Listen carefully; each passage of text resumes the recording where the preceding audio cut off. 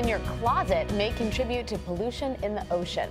More than 80% of marine pollution comes from human activities on land. Scientists have found that fibers, like those in synthetic clothing, are contaminating aquatic life.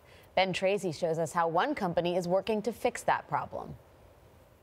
They're in everything from yoga pants to running shorts to that soft, fuzzy fleece.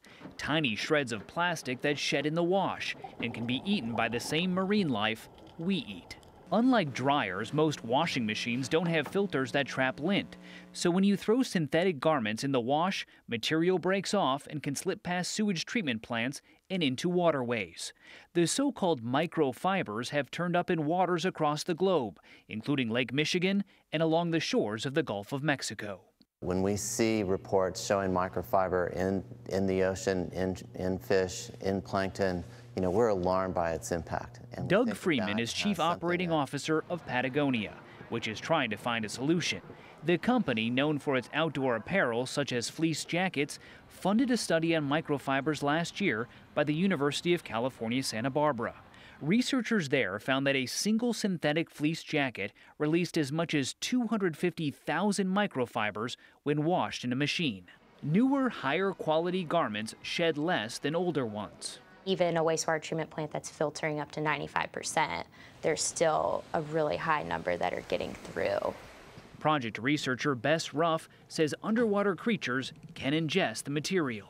For fish, a lot of times the microfibers are found in their intestines, and most of the times we're not eating that part. So direct ingestion with fish isn't as much of a concern, but with shellfish, they're actually getting embedded in the tissue, and that's the part that we eat.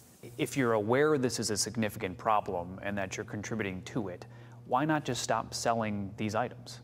Because in many cases, these items have longer useful life than their biodegradable counterparts. Ultimately, we come down to choices. Do we want something that has that microfiber impact, or do we want something that's more throwaway? Patagonia has not yet changed how it designs its fleece, but the company is working to find new fabrics that shed less. It also wants its customers to buy only the clothes they actually need and wash them less. We encourage customers to wash it just as few times as they possibly can. You don't need to wash it with every use. Spot cleaning is really important. For CBS This Morning, Tracy, Los Angeles. Bravo to Doug Freeman and Patagonia for even noticing and wanting to do something about it. I guess I'm never going to wash my fleece again. Yeah. I'll keep wearing it. I'll just never wash it. With the lint brush.